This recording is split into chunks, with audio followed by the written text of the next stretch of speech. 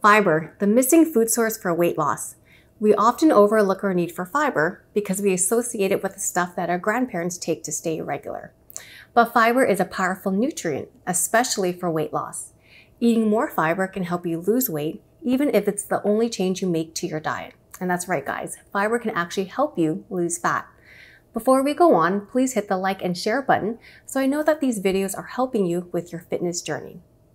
We all know that fiber will help fight against heart disease, cholesterol, diabetes, and colon cancer, but it also plays a role in weight loss. The fiber we consume from plant foods is called dietary fiber. Dietary fiber can be broken down into two forms called soluble and insoluble fiber. Health experts recommend men to consume 30 to 35 grams of fiber per day and women about 20 to 25 grams per day. On average, most people consume only 12 grams of fiber a day.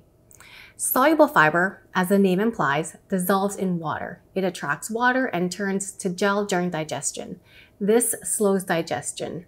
Insoluble fiber, again, as the name implies, does not dissolve in water, causing an increase in fiber bulk in stools.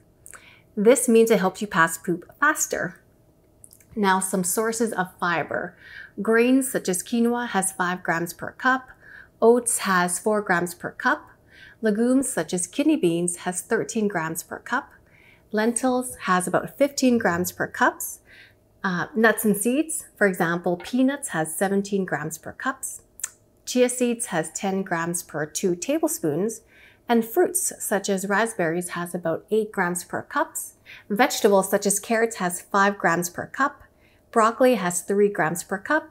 And supplements. Fiber gummies has 5 grams per 2 gummies, and Krizda chocolate chips have 5 grams per 15 grams. And now that you have all this information, I know we want to get started and eat as much fiber as possible, but I strongly recommend that you track your food for a day and get an idea of how much fiber you're currently eating. Then go by 5 grams a day, and then increase by 5 grams until you hit your weekly targets. I hope you found this video informative. Make sure to give it a like, share, and in the comments post how you get your fiber for the day. I'll see you guys on the next episode of Nary's Kitchen. Bye, guys.